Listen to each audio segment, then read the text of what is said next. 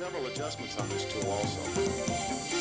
And then just closing up. This is going to allow us to cut the exact diameter that we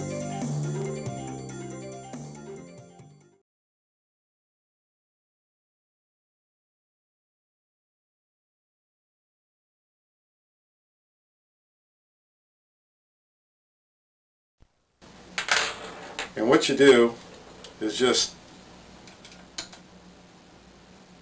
set that in there. I'm going to extend it out a little bit. I'll show you why in a minute. And it will just fit in like this. We'll bring the flag in exactly the same way. Get my hands out of the way here, but you know what I'm doing. So, and we'll just line it up once again the same way that we did. Alright, now we have to press forward this way. You want to make sure you're tight, get some pressure, press it forward, we're fine, and tighten the flag down. And get rid of that piece now. Now here's the problem. When we run it, it wants to spin right now, but I can stop it very easily and spin it.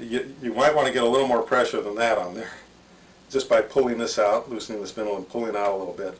That's a little bit tighter, but that still is not tight enough to be able to drill. The drill is going to stop that as soon as I touch it.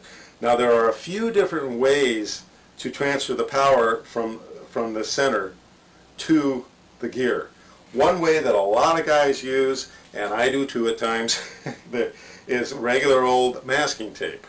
Okay, it's so easy to do this way. All you have to do is put a piece of masking tape on here, and you can just start to spin a little bit if you want, and then just bring it up onto the arbor. Now usually it works real well, like if we were holding on this side over here where the lantern pinion is, you can just wrap around the lantern pinion.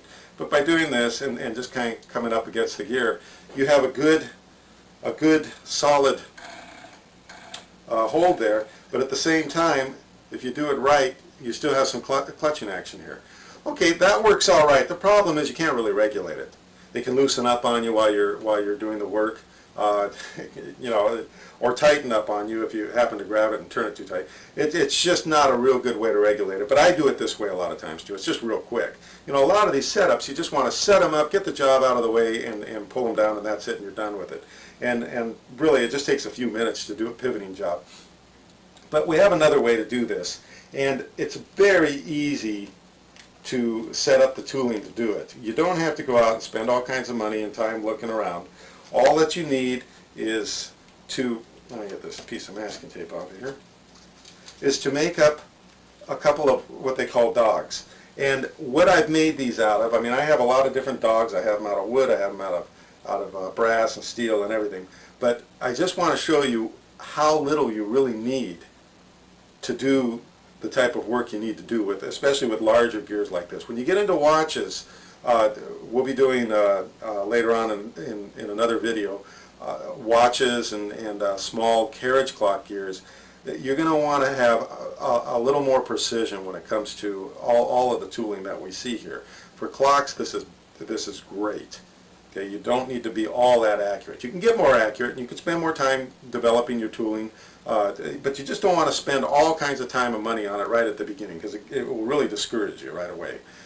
So anyway, I've made up some dogs out of regular old plugs that we had from the tool, the little magic center finder that we made.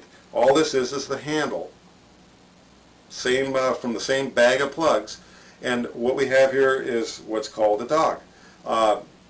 I've made a few different types here out of the things, and they just took a few minutes. Did them very quickly, and I didn't show you how to do them. I mean, they're self-explanatory. I'll show you in a second how they're put together, but very, very simple. So I'm going to pull this down and we'll put some on there, and you can see exactly what's happening.